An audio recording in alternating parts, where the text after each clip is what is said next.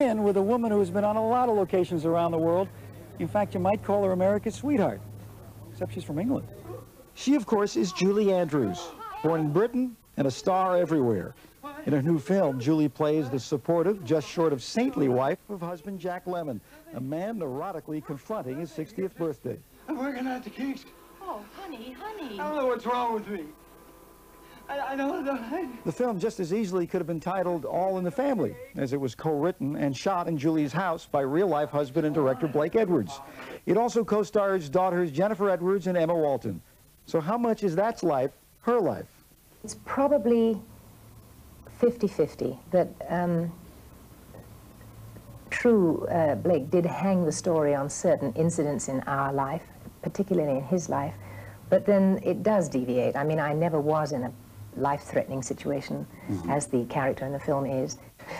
Are you seeing Blake? Are you reacting to Jack Lemmon as you would to Blake? That's a good question. I think I really was seeing Jack. It was just I had to kind of somehow step aside from me and step aside from Blake, and I made myself a character, and Jack was a character, and we were really, for want of a better word, two professionals doing their job, which was bringing the film together. You knocked my socks off. Oh, I knocked off more than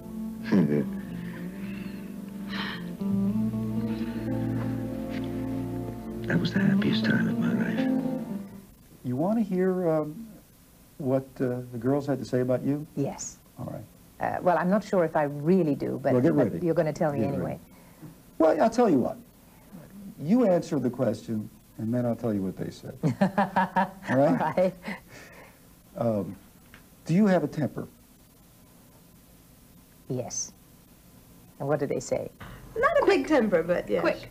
It's over with. And it's a surprise. She makes a lot of noise, and I have no idea what she said. You know, it's just... And they do it. Please. Harvey, you go up to the house right now, and I'm going to. And I don't mean up to the house. I mean forever. What the hell is Now, the I matter know with you're going you? through some kind of personal hell right now. I know we have our problems. You hate birthdays, and you hate getting old, and all of that. But honestly, Harvey, I think you feel you've got some kind of priority on those feelings. I bet you there isn't a person in this room who isn't absolutely terrified of their mortality. You better face something, my friend. You better face it. We are all going to die one day. Now, it seems to me you have three choices. You can take your own life.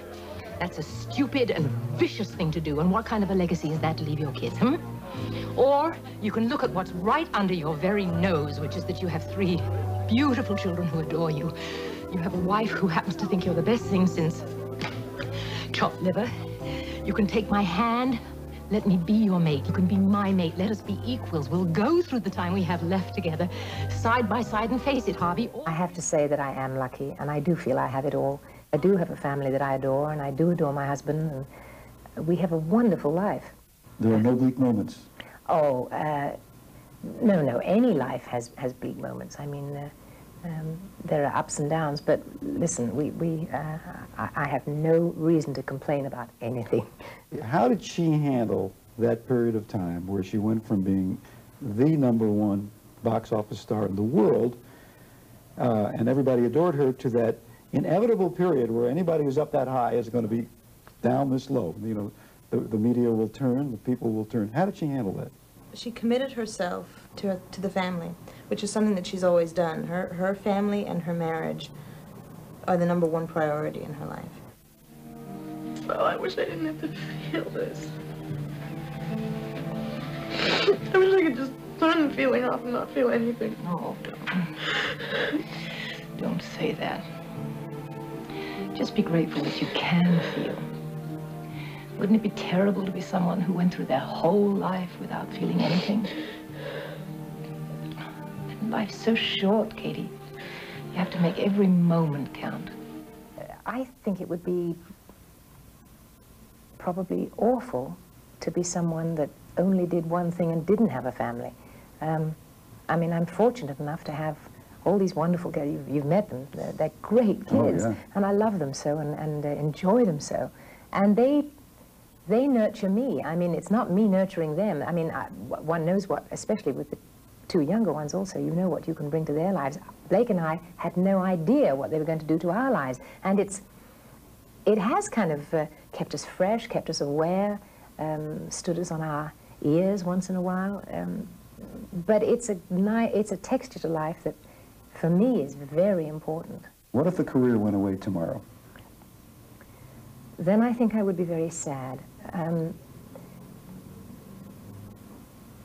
Because I don't think I would be half as good a mother or wife if I didn't love what I do, and I do enjoy it. But I think perhaps you'd have to say, if the career went away tomorrow, then I'd probably find something to do. As long as I'm active and busy and doing something that I feel good about, that's the important thing.